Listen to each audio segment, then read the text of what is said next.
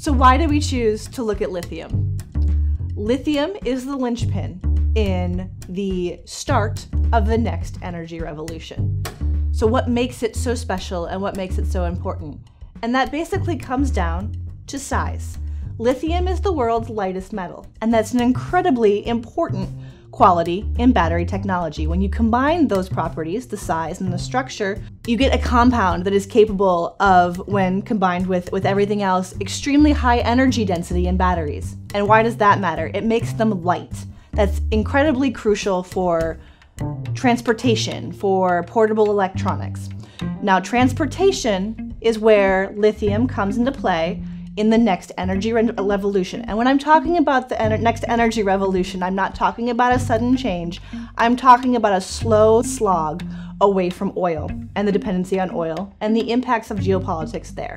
Lithium is a fundamental part in the fact that lithium-ion batteries are what's driving this transition away from oil and transportation. They have become good enough and they have become cheap enough over the last several years to where now they are now cost competitive with gasoline, or close to cost competitive with gasoline.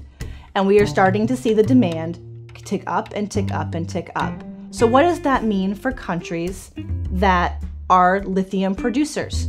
And what are those countries and where should we look in the future? So there's two different ways to acquire lithium when we're looking at where to get it from the ground, basically. You can acquire it from brine deposits through evaporation, or you can mine it traditionally. And that sort of matters on where you are in the world.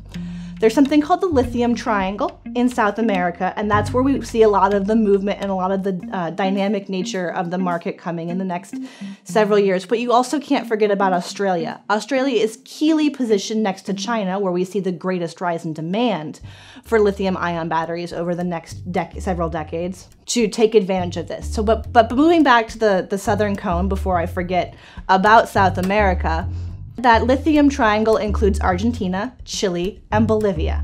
Chile is traditionally the largest producer of lithium, but Argentina is right on its tail, and its new, relatively new, political environment makes it a key place where expansion can happen. Now, Bolivia has the most natural resources in its possession, in its borders, but it hasn't gotten its act together in terms of development. It also doesn't have an ocean coast, so exports will remain politically a little uncertain. All that combined, we're basically looking at a very small handful of countries, especially Australia and Argentina, who are poised to take advantage of lithium mining and the lithium demand increasing over the next several years.